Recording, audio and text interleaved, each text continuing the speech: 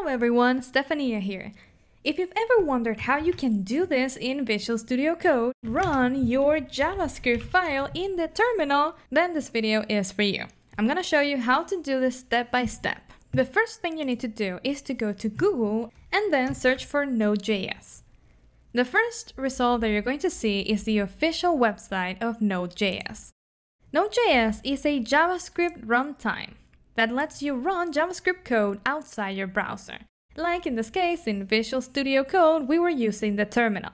To download Node, you can choose either one of these versions. LTS means long-term support, and this is the version recommended for most users. This version is the most current version, so it has all the latest features. You can choose either one of them.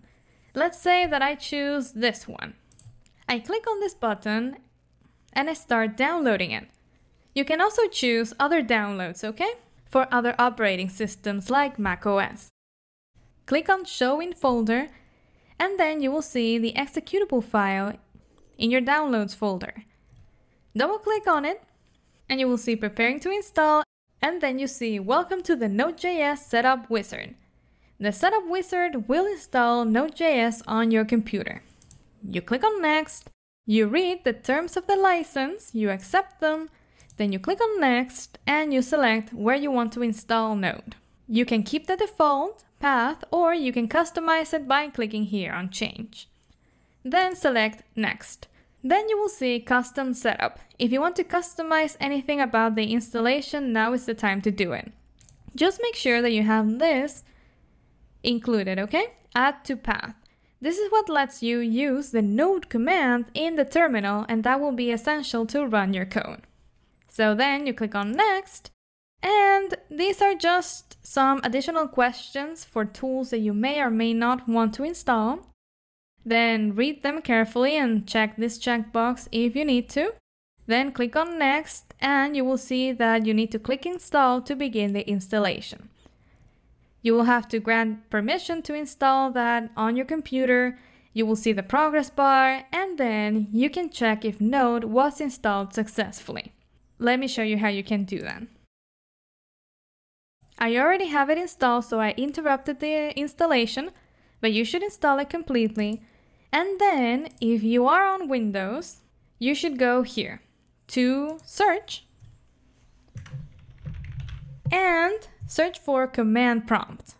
Select this option, open your command prompt, like this, and then write node -- version.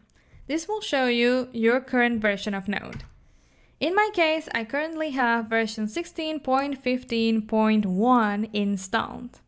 Okay, so if that works, then everything worked correctly and you have Node installed in your computer. So now let's go back to Visual Studio Code. If you create a JavaScript file and you write some JavaScript code like this, console.log hello world, you should see that output in the terminal when you run your program.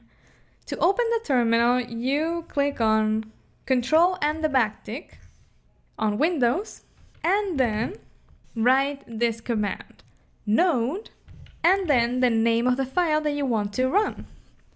Press enter, and voila! Right here you can see the output.